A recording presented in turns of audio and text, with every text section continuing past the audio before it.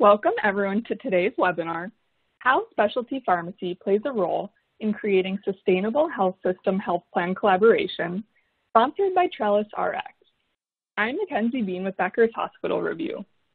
We will begin today's webinar with a presentation, and we'll have time at the end of the hour for a question and answer session. You can submit any questions you have throughout the webinar by typing them into the Q&A box you see on your screen. We look forward to hearing your questions. Today's session is being recorded and will be available after the event. You can use the same link used to log into today's webinar to access the recording. It's now my pleasure to introduce today's presenters. Andy Pulvermacher is a principal consultant at Bluefin Group, a healthcare management and technology consulting firm. He has hands-on experience in specialty pharmacy, supply chain, and patient service development, having created the specialty pharmacy program at UW Health. Andy has served in an authorship role for the development of specialty pharmacy accreditation standards and is a member of several national committees tasked with assisting IDNs with the development of specialty pharmacy strategies. Jerry Buller is the Chief Pharmacy Officer at Trellis Rx, a specialty pharmacy services provider that works hand in hand with health systems to enhance patients' medication therapy experience.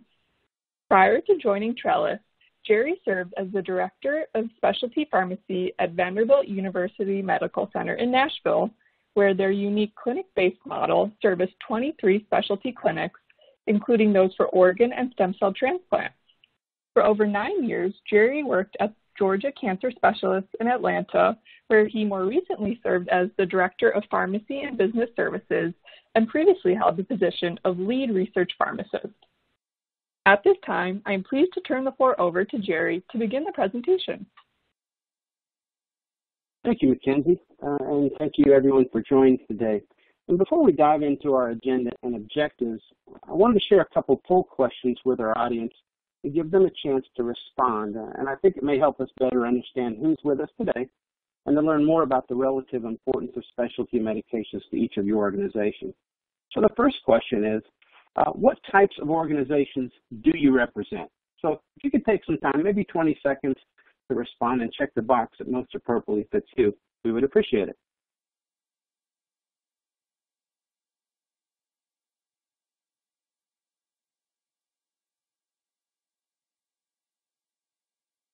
Okay, I think at another 2 or 3 seconds.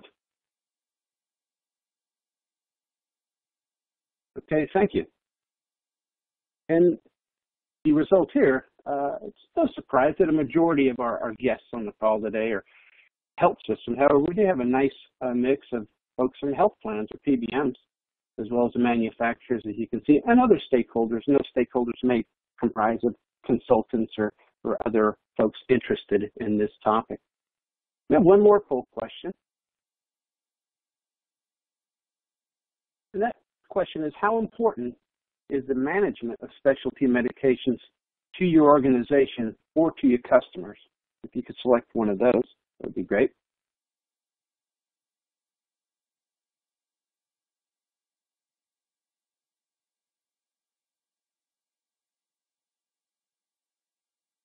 Okay, thank you. And let's see what those results, survey results look like. And it's no surprise, the management of specialty medications to your organization or customers is a top priority. There was some not so much of a priority, but either it's a medium or top priority, which really frames this discussion up well. And I can see by the answers to the questions that they're high priority. Majority of our audience, they consider this really important, and of course is why we chose to conduct the research we'll be highlighting today. And I'd like to start by thanking everyone attending today for your time and, frankly, the privilege of being able to allow both Andy and I to spend the next 45 minutes or so sharing details from research that was conducted earlier this spring. And going back to why we did or conducted this research, our desire at Trellis is to advance the practice of specialty pharmacy. And in my 20 years in the specialty pharmacy space and over the past 10 years in the health system space specifically, I don't believe there's been one single subject that seems to come up more often in my conversations with specialty pharmacy leaders than that of payer contracting, and more specifically payer lockouts.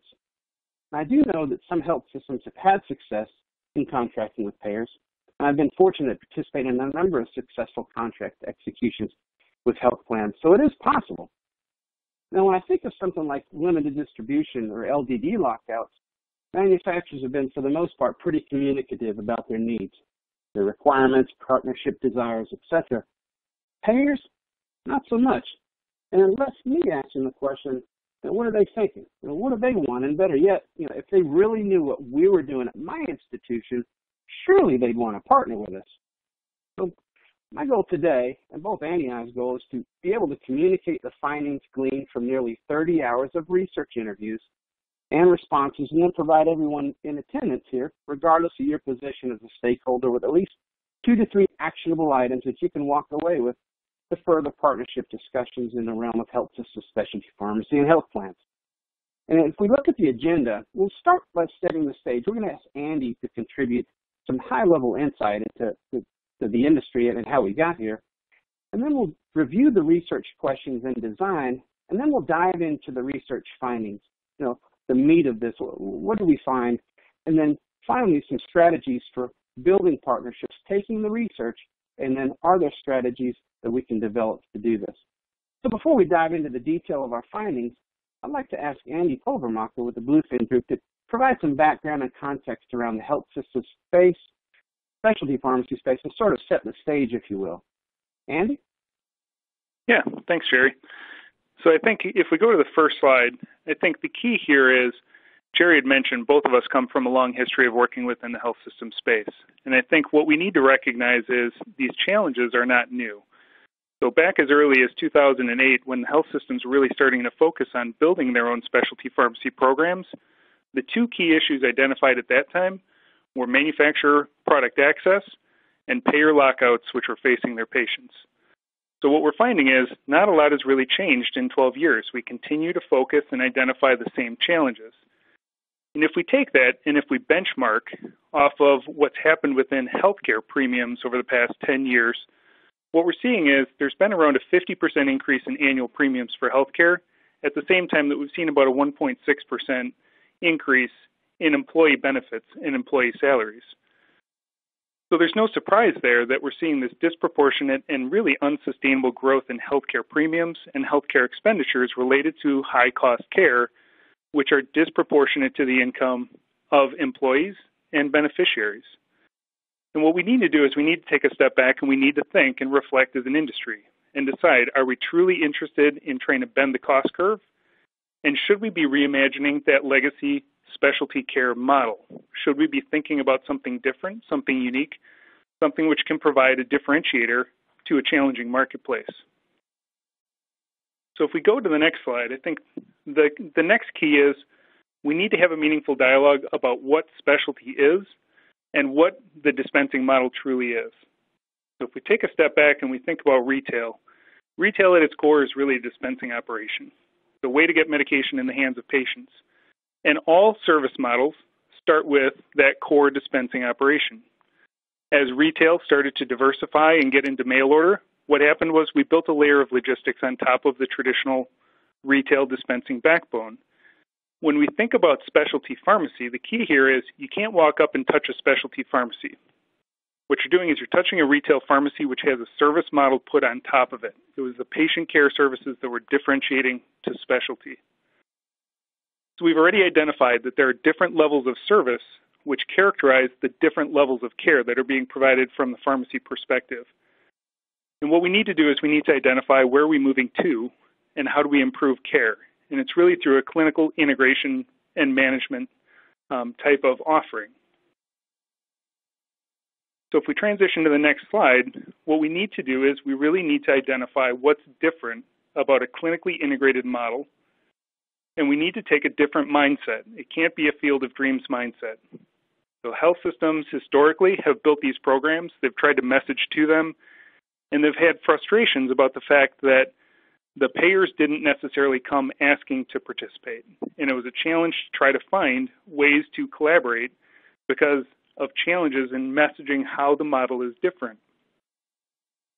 So what we need to do is we need to stop running from the market differentiators and truly embrace them. And we need to identify where is the differentiation? Where is the integration? And how does it improve the patient journey? I think collectively health systems need to identify that they truly have a different model. It's not a specialty model. The specialty model doesn't cleanly define it, and we need to start calling it something unique, different, to reflect those differentiators that make it unique and a better option for patients. The next key is the audio's got to match the video. So we speak about value, we speak about differentiation, we speak about improved outcomes, but you can't speak to those things unless you can truly deliver results. So we need to speak to the value, we need to be cognizant of measuring it, and we need to deliver the results. And the last piece is we really need to identify what are the root causes of patient access challenges within the market. We need to focus on things we've known about for a long time. We need to manage polypharmacy and manage the patient holistically. It's one patient journey, not a patient's diagnosis which drives the journey, it's the individual patient. We need to focus on intervening earlier, we need to manage the commercial product journey, and we need to make sure that we're focused on optimizing the patient journey and managing the cost along the way, rather than waiting until a patient is already on high-cost therapy. So the next slide are really my key takeaways. So from a marketplace standpoint and marketplace view, we need to transition our mindset from sick care to well care. We need to focus less on episodic treatment and more on prevention. And we need to manage the patient earlier in the clinical journey when they're on 5 ASAs for Crohn's disease instead of on an injectable biologic. We need to manage the patients earlier in their clinical course to demonstrate value and really bend the cost curve. We need to speak to the integration.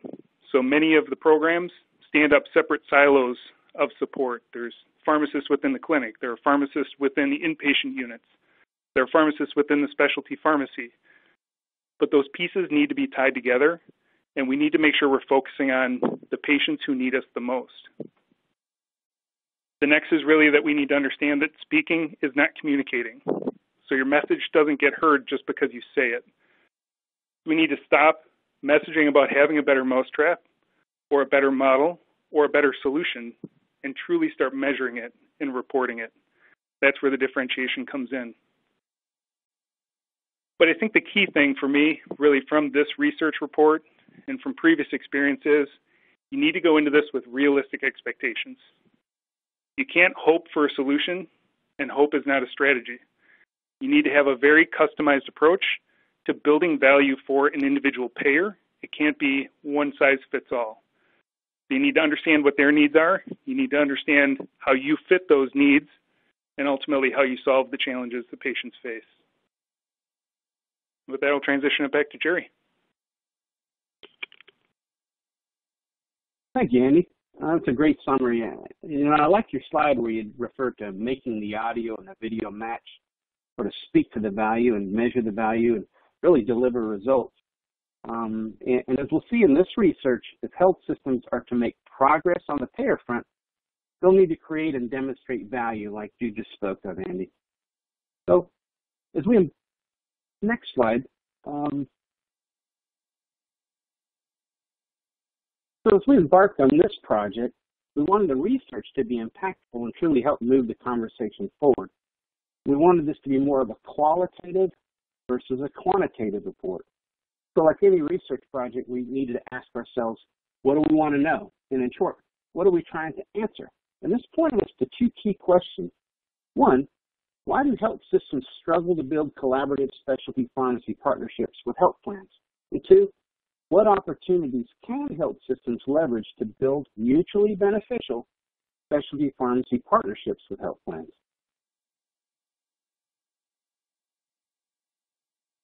As we set out to answer these two questions, we engaged in conversation with colleagues in the practice of health system specialty pharmacy for insight, and we even searched the market for information and publications that could shed light on this subject, and frankly found it to be lacking.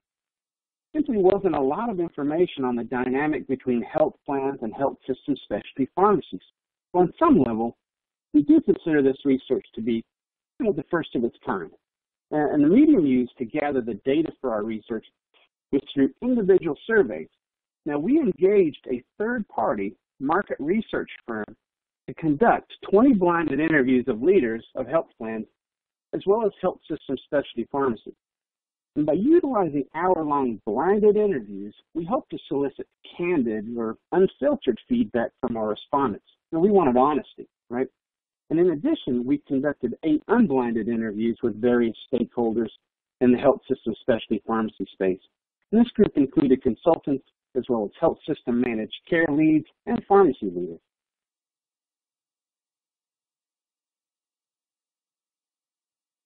So now that we've reviewed the methodology, let's take a look at some of the key takeaways from this research. As we enter this segment of the presentation where we dive into the research findings, I wanted to share a quote from this survey that really stood out to me, and this was from a health system pharmacy director.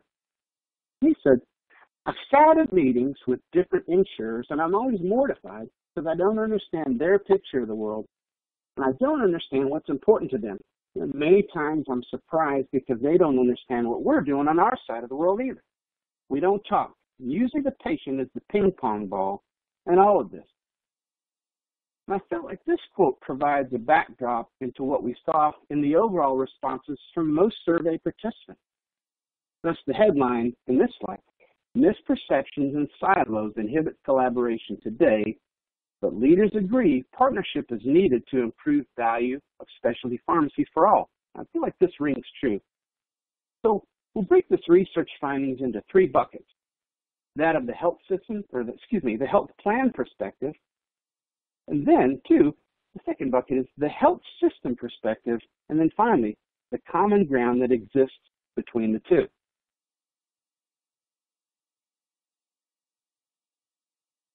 So let's take a look in the first bucket, and that bucket is that of the health plan perspective.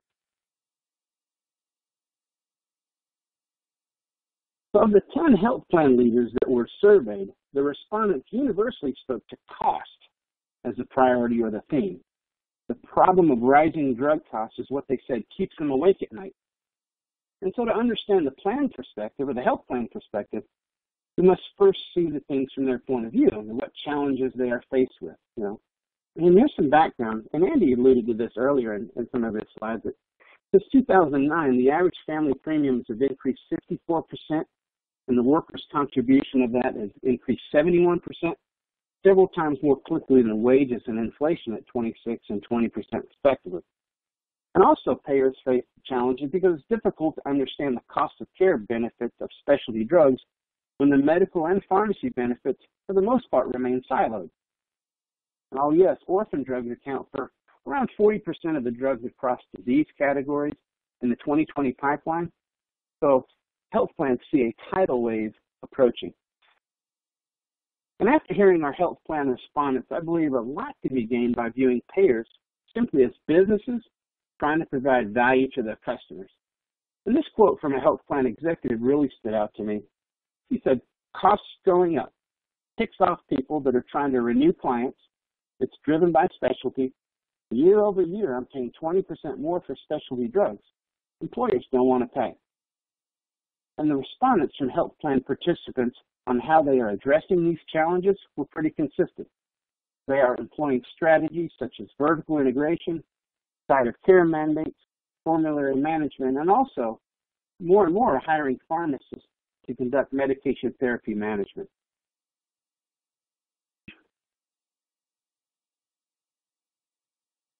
So the research highlighted the challenges health plans are facing. And as we heard, the concern was cost. But what about the health plan's perceptions of health system specialty pharmacy? In other words, when they think of health system specialty pharmacy, their capabilities, their value, and their role in the patient journey, what's their understanding? Well, the blinded research here revealed another near universal truth, or not truth, but a view that health system specialty pharmacies are expensive providers of a commodity service. Now, when asked these questions specifically designed to uncover their perceptions and understanding, the responses revealed that they view specialty pharmacy services predominantly through the lens of dispensing.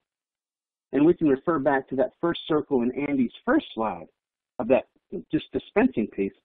But we know that's just the beginning. Health plan leaders also stated in the surveys that they believe health system specialty pharmacies are more expensive than alternatives. And some of these answers seem to point to their experience with the costs of providing infusion in the hospital outpatient setting. Another consistent response is they don't think health system specialty pharmacies can match scale or services of other specialty pharmacies. And they pointed to their own PBM specialty pharmacy with a massive footprint and had a tendency to compare that to a regional health system or a smaller health system with a specialty pharmacy. And yes, even some admitted their organizations, frankly, are in competition with health system specialty pharmacies. And in addition, there was a misperception that the individual health systems want to service patients nationally. And what I found very interesting was the majority of survey respondents, not all, but a majority revealed just a general lack of awareness of capabilities and goals, and some even the existence of health system specialty pharmacies. And as someone who has been in the health system specialty pharmacy space for over a decade, I thought, man, we really missed the mark here. With that being said, I'd like to invite Andy back in to weigh on the health system perspective, the health plan perspective from his perspective. Andy, do you mind kind of weighing in on this? Yeah, thanks, Jerry. I think my key takeaways were the same as yours, that when we look at the communication and the perception that we've been communicating this whole time about the value and why to include health system-based specialty pharmacies in networks, it's clear that that has not resonated with our intended audience. So I think there's a key here that there's been a lot of talking, not necessarily that mutual identification of opportunities, and it hasn't been clean on the communication side. So I think it comes back to what we talked about many times within the health systems, again, as far back as 2008, that we really need to define how the model is different and make sure that there's good awareness in the marketplace about how it's different so that we're not continuing to be compared to existing models. It needs to be that differentiated approach to care that resonates with the payer and provides value to the patient. Thanks, Jerry. Thank you, Andy. I appreciate that insight.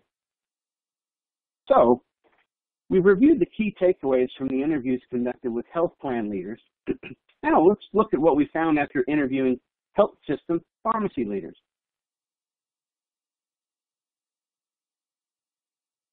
As a backdrop to this perspective, now this spring has seen nearly every health system financial situation worsened by COVID-19. It's been a challenging 2020 to say the least, and strategic initiatives like specialty pharmacy are being brought front and center.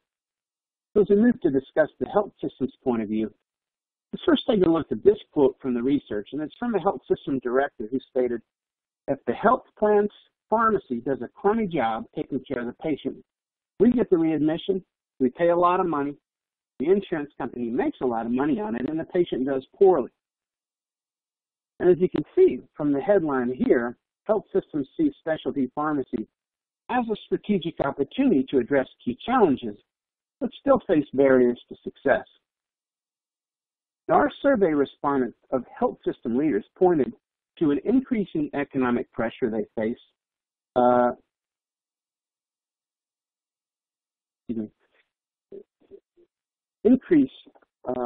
pressure the health systems face from the squeeze of decreasing reimbursements, whether from the managed care side or reduction in outpatient infusion fees. And also health system leaders talked about the market shifts from fee-for-service to more risk-based or ACO-type models. Health systems are realizing they need more control. And in the words of one health system leader, "If I'm at risk, why would I want to outsource the pharmacy care?"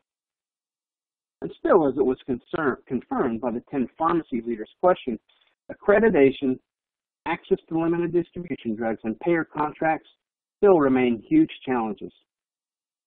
And the health system leaders in our research firm surveys conducted, they told us that securing capital investments, FTE approvals, and overall buy-in from leadership is still a huge challenge, even despite already having a specialty pharmacy in place. And finally, this goes back to what you highlighted in the beginning, Andy, that the research revealed a concern of lack of benchmarking standards and outcome studies proving value of health system specialty pharmacy. Our respondents, all of them, felt this must be addressed, and it makes it difficult, frankly, to define good and also dilutes the value proposition, which we'll talk about later when considering partnerships.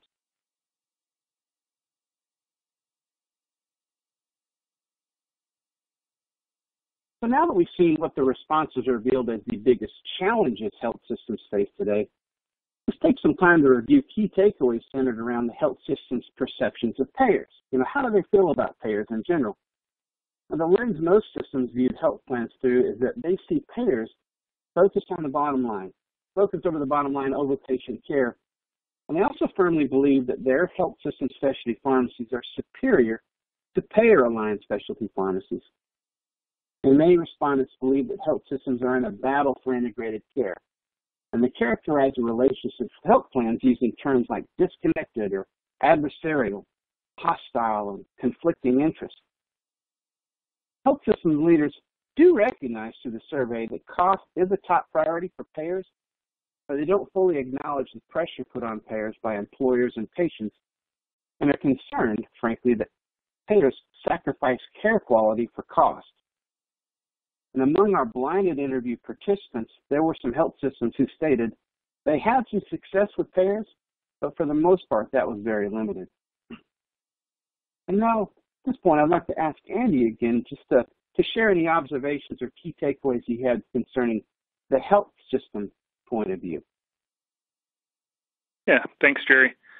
So I think when you read those terms, adversarial or in competition, those are pretty striking terms. And I think collectively we need to take a step back and think about there's always a patient stuck in the middle of these conversations. So it kind of comes back to the earlier conversation about really making sure that you can measure value and you're providing a very customized, or at least having a customized conversation with the person on the other side of the table. So I think when we take a step back and when we think about it, health systems are being viewed through a commodity lens. And the way to differentiate is to define the model based on what makes it unique. And I think the keys are to make sure that you have that holistic patient view, that you can measure the outcomes, intervene on the patient earlier, and really leverage those as key differentiators to stop being viewed through that commodity-based lens. I think that's where the opportunity lies, and I think that's where really the messaging should focus in order to build traction between both parties. Thanks, Jerry. Thank you, Andy. I appreciate that insight. So we've reviewed what our research revealed about challenges and perceptions of both health plans and health systems. And the responses also confirm that there is a disconnect between both stakeholders, and the disconnect seems to be exacerbated by misperceptions on both sides. So now let's take a look at that third bucket, the bucket we call finding common ground. But does common ground exist? Now, the responses we heard across the board pointed to yes, and both sides also see the need for a partnership approach. Now, this quote from a health system pharmacy vice president really set the stage for me. It said, the ones that can find partnerships are the ones that are going to survive. Being siloed, you're going to lose in the long run. The long-term gain is what partnerships you can form within your universe to survive in the market. Because I think the siloed payers and the siloed integrated systems are going to become second tier. We also heard one health plan executive share this. There's a lot of work being done on real-world evidence, how to collect it, integrate it into the approval processes, and how to manage the drugs. An integrated system has the advantage of looking at the big picture and making an integrated decision on pharmaceuticals. As we look at the survey responses from both health plans and health systems, what rose to the surface appeared to be a common twofold goal: patient care and enhancing the value of specialty medications to patients. And we heard health systems and health plans want to deliver the best outcomes for patients at the optimal cost. going back, Andy, to your point of creating value. And ultimately, the, quote, battle we heard reference to is for the same goal, a more patient-centered, collaborative approach to developing integrated care models that benefit all stakeholders. And common ground also includes a belief on both sides that rising drug costs are unsustainable, and that we do need to really understand the total cost of care, and that the shift from fee-for-service to value-based care is not going away. And finally, and probably most important here, is that the partnership creation cannot be a cookie-cutter approach. Each partner has a unique need or unique needs and struggles that are opportunities to address.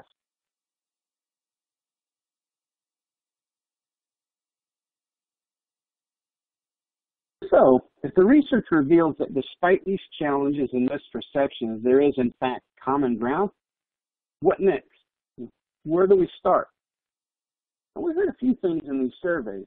We heard that health plans view specialty pharmacy as a commodity business, and that they aren't necessarily familiar with the health system's offering.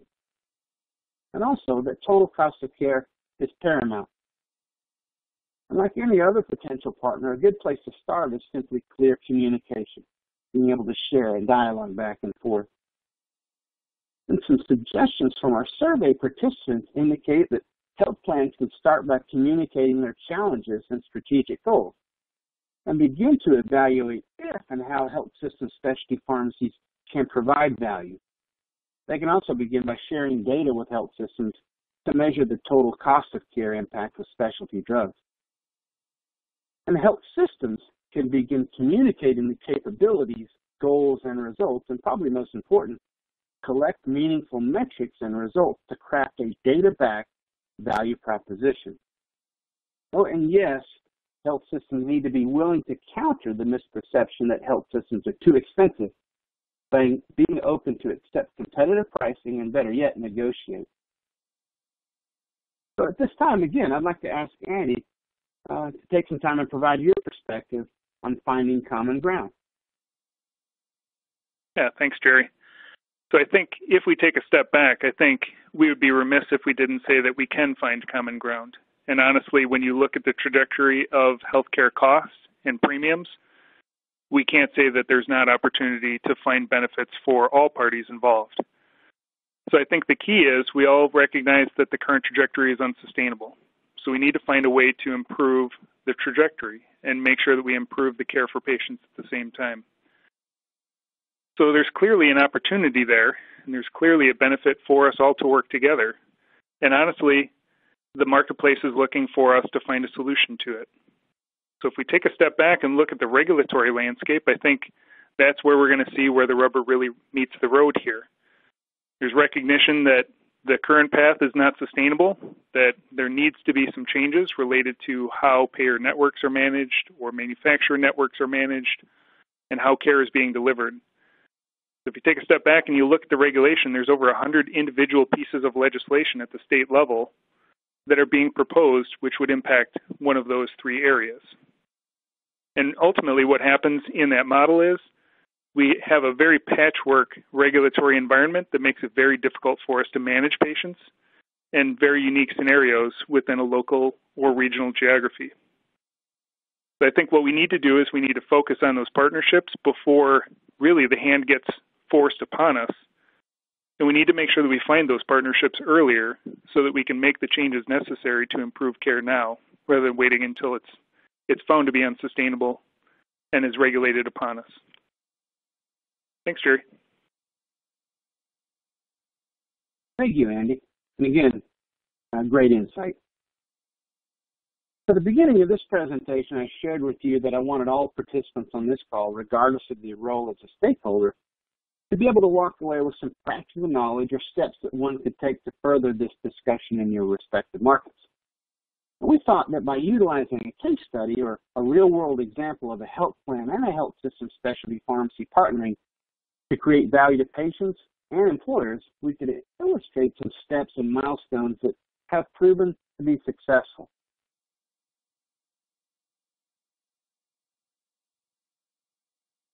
With this case study, we illustrate 3 research-backed strategies that health system pharmacy leaders must apply to build payer partnerships. And at a high level, what we'll see play out in this case study is a 2-hospital system in a competitive metropolitan market that elevated specialty pharmacy as a strategic priority in 2017. And after an extensive search, they decided to partner with TrellisRx in the fall of 2018 to grow their existing specialty pharmacy service. They gained access to the largest local commercial payer in the fall of 2019. Now, to get to that final point, gaining access to the largest commercial payer in the market, this health system had to employ 3 critical strategies. 1, they had to take a system-wide approach to specialty pharmacy services. And they had to demonstrate value with data. And finally, they had to develop a deliberate, intentional plan for engaging payers and ask themselves, what are the success factors, going back to Andy's point. So I know there are a number of health systems represented on this call today. And as we move through this section of the presentation where we talk about collaboration, I'd like you to ask yourself the question, am I doing this today? Do I have a system-wide approach? And can I demonstrate value with data? And do I have a plan to engage payers?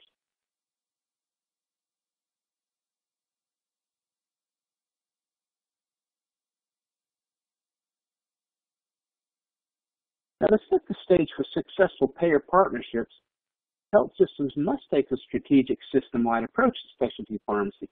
What do we mean by this? Specialty pharmacy can't be a hobby. It can't be something your pharmacy team members do in their spare time. It requires a dedicated team whose primary focus is specialty. When they get up in the morning, they come into work, their focus should be fully on growing the pharmacy and providing the best model and patient care possible in the specialty space.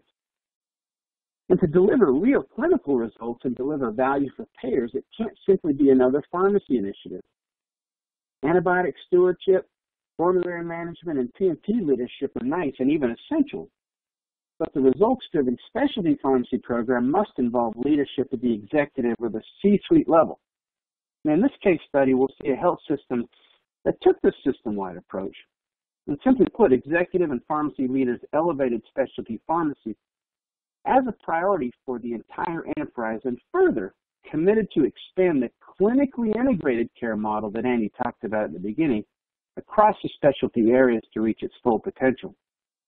And to deliver that differentiated value to patients and other stakeholders, the specialty pharmacy needed to be clinically integrated. The clinically integrated model that Andy described embeds pharmacists and pharmacy liaisons directly into the care teams to provide high-touch personalized support. Access to patients, providers, and the EHR enable clinically integrated health system specialty pharmacies really to achieve superior outcomes compared to off-site or call center approaches.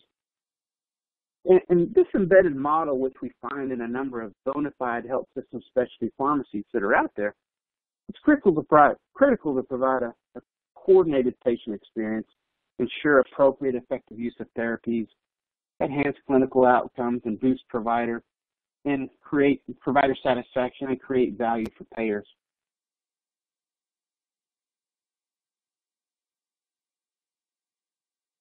So the second strategy employed by this health system that led to a successful partnership was to demonstrate their unique value as an embedded health system specialty pharmacy with data. And I believe just about every stakeholder on this call can probably agree, whether you're a manufacturer, payer, or consultant, that consistent, standardized clinical benchmarking data for health system specialty pharmacy is simply lacking. In this case study, the system-wide approach we discussed in the previous slide allowed for investment in infrastructure to put the pharmacy in position to excel on operational and experiential metrics, and then quickly began differentiating on clinical and qualitative metrics. Now, this system developed a specialty pharmacy scorecard that was focused on 4 types of metrics. Now, the operational and experiential metrics, frankly, they're table stakes. And what do I mean by that? These are capabilities you'll see in the gray boxes. These are minimum requirements that any health system specialty pharmacy must perform. And they must perform at this level to engage a health plan. These metrics include things like our KPIs such as medication turnaround times, abandonment rate, adherence, customer satisfaction from both patients and providers, and they need to, as I said, excel in these metrics. Now, the clinical and the qualitative metrics we see in the green boxes are what set the medically integrated health system specialty pharmacy apart. Having that embedded pharmacist with access to key clinical data such as labs, records of ED visits and admissions, as well as disease-specific measurements like Rapid-3 and rheumatology, as well as the 25-foot walk time and depression screenings and multiple sclerosis. These are key. And finally, this health system in the case study employed a single common technology platform that combined opportunity management, referral management, and clinical management into one system. And this allowed the pharmacy to respond to payer reporting needs quickly and to augment new clinical protocols almost immediately.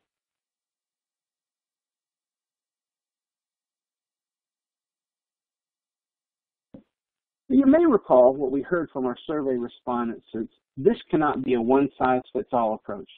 Each market is different, and each health plan is faced with unique circumstances and pressure from their employer clients. And in this case study, the linchpin for pulling it all together was the health system's deliberate plan for engaging payers. Now, with specialty pharmacy capabilities, infrastructure, and outcomes in place, they identified and strategically approached payer targets. Now, this step-by-step approach, or the process, the health system's managed care team was key. They had the relationships, and they knew more of what was important to each payer in their local market. The pharmacy team and managed care team together began by building understanding and focusing on shared goals. And they incorporated this into a larger conversation and negotiations. As you know, the managed care team relationship with a payer may involve multiple contracts. They may have provider contracts, infusion contracts, or home health contracts in addition to pharmacy. And it was also critical that the managed care team have a strong understanding of specialty pharmacy contracting processes and requirements. So in a sense, pharmacy needed to educate the managed care team on the pharmacy benefit, as this, to a lot of them, it was new. They also needed the ability to act quickly, and it was important to have a fast response to data requests and a rapid analysis of fee schedules, where the IT and the informatics platform was key. And the specialty pharmacy team needed to create and submit detailed, outcomes-focused reporting. And finally, as a group, the health system needed to be willing to negotiate on pricing. And this is where the key to understanding in detail the overall economics of a contract is important. This includes not only specialty, but any other contracts in play. Now, as you can see, this approach led to a successful contract and a partnership within the first 12 months of the launch of their specialty pharmacy. The rapid scaling of capabilities while working collaboratively with the managed care team to employ the strategic approach simply worked.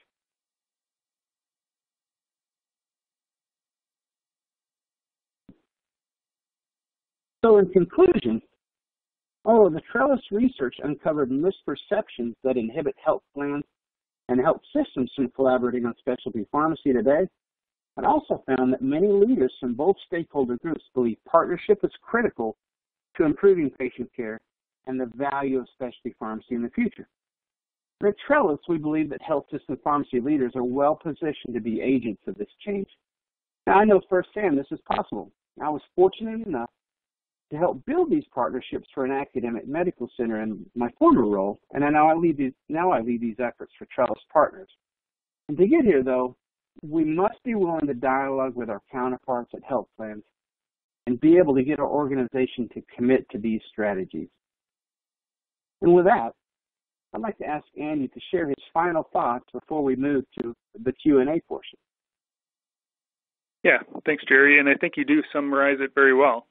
I think there's significant opportunity, but I think the key is the investment and managing it truly as a business rather than a hobby is key. The biggest challenge that I ran into when I worked within the health system space or when I've helped other systems create their programs is all about the scale and scalability. So making sure that you're planning for the future making sure that you have your operations steady, but making sure that you're resourced appropriately so you don't introduce gaps and that you're not resource constrained when new products launch or when you get new payer contracts is critical to making sure that you have long-term viability for your program. Thanks, Jerry. Thank you, Andy. Yeah, thank you. I appreciate that insight again.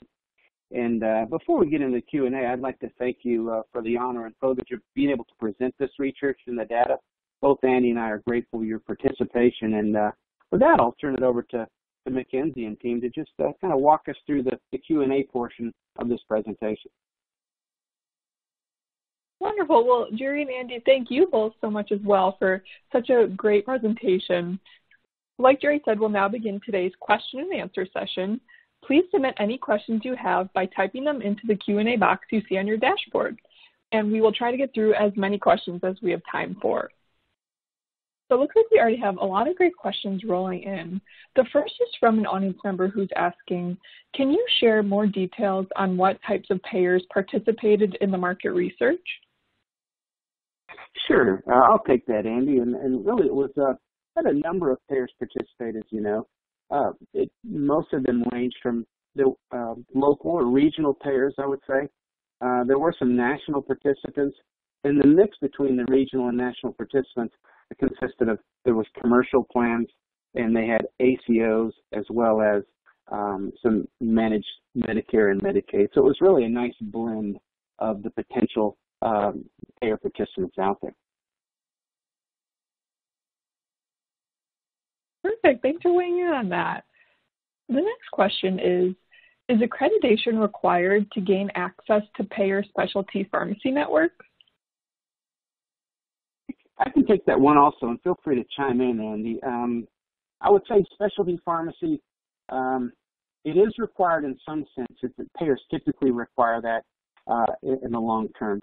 However, the relationship is key. They may be amenable, and we've seen this play out, to accepting being in process. If there's a commitment, or if a health system specialty pharmacy may not have URAC accreditation or ACHC accreditation yet, but they may allow them to participate and contract initially with the letter of intent or the goal of seeking accreditation. But eventually, that it may be within the first year, 9 months, that accreditation for the most part has to take place. There may be a few plans that don't require it, but if there are, they're becoming fewer and further between. Andy, any comments on that? Yeah, thanks, Jerry. So the one thing that I would add to that is it's not just a matter of are you required to be accredited, but are you required to be accredited by a particular body? And if so, is it one accreditation or is it multiple? So what happened several years ago was there was one primary accreditor that was called out within most manufacturer contracts and also within the payer contract space. We've seen the accreditors really start to diversify, so they're starting to offer areas of specialization beyond traditional specialty pharmacy. So I think accreditation is and will continue to evolve. I think as a result of that, it will continue to drive more payer focus on it because it will demonstrate a differentiated level of service within very specific therapeutic areas. So I think it's not just, is it required? It will be a very specific evaluation by the site on how many accreditations, which accreditations are required, and ultimately you need to make the determination of, is the juice worth the squeeze? Because accreditation not only is an onerous task, but it's expensive. And then also the uptake and upkeep of accreditation and making sure meeting continuous improvement standards is a pretty significant undertaking. Great. Thank you both for weighing in on that question. I think that helps clear it up for our audience. The next question is, what are the most important metrics a health system specialty pharmacy can show to payers?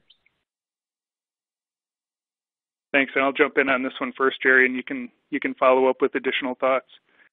I think the key is when you look at metrics within the marketplace, the traditional metrics which are being managed by payers are things that have been readily measurable by the traditional specialty pharmacy marketplace.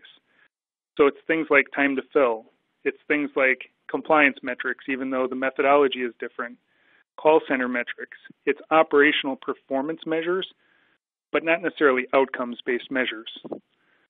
So for me, when I talk to payers and when I talk to manufacturers and when I talk to service providers, there's very much a focus on outcomes, but the outcomes are much more challenging to truly identify, measure, and report out.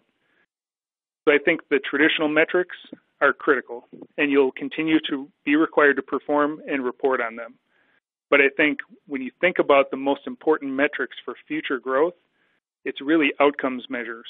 So what is graft life within your transplant program? What does joint replacement look like for patients with rheumatoid arthritis who are managed on biologic disease-modifying agents? How frequently are your patients moving from earlier therapies to a biologic within Crohn's or ulcerative colitis? It's more the patient management aspects which are differentiated in the market that will continue to gain value as the market matures. Jerry, I'll turn it over to you if you have additional thoughts. Completely agree with you, Andy. I think you're spot on. I have no additional comments. Perfect. Well, thanks for weighing in there, Andy. This next question is from an audience member who's asking, what are the key factors that should guide a health system in deciding to start a specialty pharmacy? Andy, I'll let you take that one if you don't mind, and then I'll comment on that. I know you've been down this road as well as I have, but feel free to chime in. Yeah, absolutely. I think the key that drives most systems into specialty pharmacy is risk-based agreements. So again, when you take a step back and when you look at risk-based agreements on the medical benefit side, or as institutions develop an integrated payer or begin their own ACO, the risk-based aspect of care really increases the requirement and increases the necessity of having an internal program. So there's a perspective within the marketplace that health systems are getting into specialty because it's a revenue opportunity, and that is true. But the reason that systems got into specialty pharmacy in the first place was due to patient care gaps and really the most risky or cost adverse patient population from an organization's risk profile. So when I look at why we created specialty, it was because we couldn't get our transplant patients to be managed appropriately through existing models, and that extended to HIV, and then it was really a cascade model from there. So for me, I think the biggest driver is risk, and really understanding where do you have risk, where do you see risk coming within the next several years. The revenue will support operations, and you need to make sure you manage it appropriately and measure it like a business. But I think taking a step back and really looking holistically at how the organization is beginning to evolve typically is one of the key drivers for starting the conversation and stimulating the actual deployment of specialty services. Yeah, thank you, Andy. I agree with you, and I think also that I think there is a fit for specialty pharmacy for nearly every institution or every health system out there. But what that looks like depends on the volume, the number of patients, as well as the internal resources a system may have, internal expertise. Sometimes it may involve building it on your own or partnering. And the first step would be to go through an assessment process to see if this works for me. So again, risk-based kind of forces us, clinical care moves us in that direction. And then, oh yes, I want to move forward. What does that look like? So I agree. There's an opportunity for everybody. It just may differ from institution to institution. Wonderful. Thank you again both for weighing in there. The next question we have is about negotiating with payers. This audience member is saying, in my experience, there is no negotiation. It's really just a take it or leave it pricing coming from the payer. So can you elaborate on how to engage payers on being open to talk about pricing? Sure. I'm happy to jump in here on this one, Andy. And I think that's a great point. It sounds like that person and myself, we've had experience with payers or health plans. Take it or leave it. I can empathize with that feeling. I do know, though, payers, like we said, are businesses interested in patient care and taking care of their customers. And it's really, that's what we needed to leverage the managed care relationships. It is about relationships. A lot of times these payers, as we spoke of earlier, it's not just pharmacy. These payers have infusion contracts. They have inpatient agreements. It's the big picture. And if the health system can work with the managed care team can communicate with the payer and say, okay, we'll give a little bit here, but we want pharmacy to be part of that and negotiate and kind of work as a complete package. At the end of the day, the pharmacy is going to need to accept parity. The same pricing as just about any other specialty pharmacy out there. But it may feel like it's take it or leave it, but there is room to negotiate, and it does work. But the key starts with relationships and communication. Andy, any thoughts on that? Yeah, I would agree. I think the key challenge is when you're trying to negotiate your way into participating in contracts, it does feel very much as a take it or leave it type of approach. And I think what we need to recognize is the way that payer contracts are structured and the way that payers are deploying benefits, they've negotiated with their insured groups for fixed benefits. So for them to pay more for an existing service really changes how they amortize risk across their risk-sharing pool. So it may be challenging for you to change the way that they're reimbursing for a particular product in that first negotiation. But if you demonstrate value and you demonstrate benefit, then subsequent conversations about differentiated services or things that may change the reimbursement model from the existing contract structure, you can entertain those conversations and at least have them at the table so that they understand where there are challenges or where there's the pinch points or the pain points as you service the patients. But I think that's part of going in with a realistic expectation that you likely are not going to walk into a contract negotiation be able to dictate the terms. You may need to participate at parity with their existing network for a year or two as you demonstrate the value before you can actually show differentiated service and renegotiate at that point. I think that's a great point to add. Thanks, Andy. We have a couple other questions here just about, proving the value of specialty pharmacy to a health plan. This audience member is asking, what key items can you do with your own employee health plan to show the value proposition of your pharmacy? Yeah, I can jump in on this one first, Barry. Oh, go ahead, Andy. All right. So I think the key is if you haven't optimized what you're doing for your own employees or for your own insurance plan, that's a great place to start.